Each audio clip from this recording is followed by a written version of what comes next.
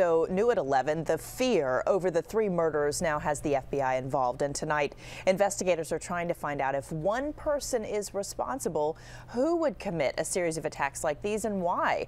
Roz Plater spoke with a retired FBI agent. She is live in Alexandria to continue our live team coverage with what goes on in the mind of a killer. Roz? Well, Allison, that retired FBI agent says, in fact, that he thinks something set this guy off 10 years ago. It may or may not make sense to the rest of us, but it does to this guy. It brought him to this neighborhood where he killed Nancy Dunning, and then 10 years later, that anger was refueled, and he is bent on revenge again.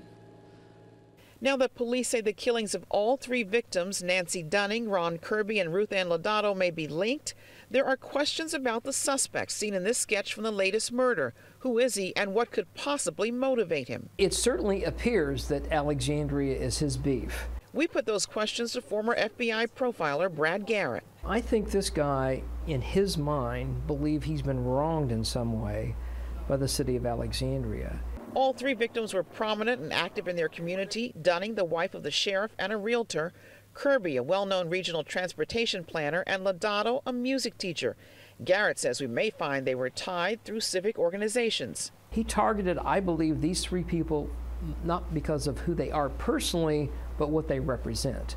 Garrett says a suspect may or may not live in Alexandria, and he could be tough to track down. The disadvantage to people like this is they're not talking to anybody. He's not in the bar blabbing about what he did. You know, he's probably a guy that stays within himself, walks around, may even work in the city of Alexandria, and he goes on these rampages, then he goes back into his normal life.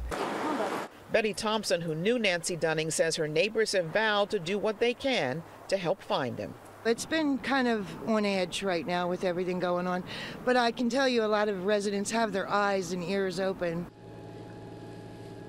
And that's what police are asking, for folks to take a good look at the suspect's sketch and to look around for somebody who looks like that or somebody who could have looked like that about 10 years ago. Meantime, police are looking into the backgrounds of what groups and organizations the victims may have belonged to. We're live in Alexandria. I'm Roz Plater, ABC 7 News. Roz, thank you, and stay with ABC 7 News for complete coverage of the Alexandria murders. We will update the search for the person or people responsible on our newscast, WJLA.com, and social media as well.